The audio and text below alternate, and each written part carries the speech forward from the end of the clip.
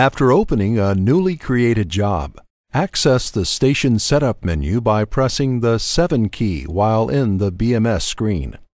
In this Station Setup menu, there are 7 choices to pick from. Scroll down to see the last 2. For this case, we will use option 1, Known Point. Pressing the 1 key or the Record Enter key when the known item is highlighted brings up the Input Station screen. We will number this first instrument station, which is also a control point, as 10. We will enter the station's known arbitrarily set coordinates. Enter the value for X as 1,000 feet and press Record Enter. Enter the value for Y as 100 feet and press Record Enter. Enter the value for Z as 10 feet and press Record Enter. We will name this point CP10-IP1 for Control Point 10, Instrument Point 1.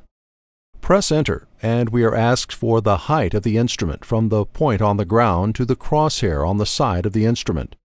We measured the actual height of the instrument at 5.25 feet. Pressing the Record Enter key will bring back the Backsight screen, which is needed to orientate the coordinate grid we have just created. We will number this backsight 5 up from our IP station number, which in this case is 15.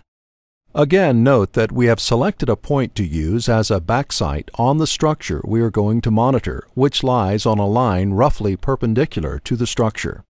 We will set the horizontal angle to this point to be our 0 horizontal angle. Note that this backsight is not the same as a backsight in a traverse.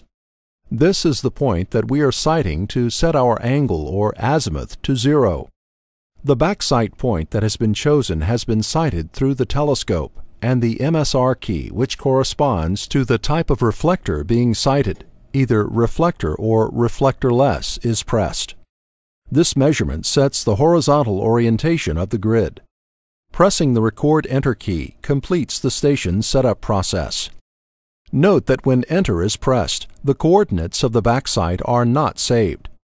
This point must be measured and saved.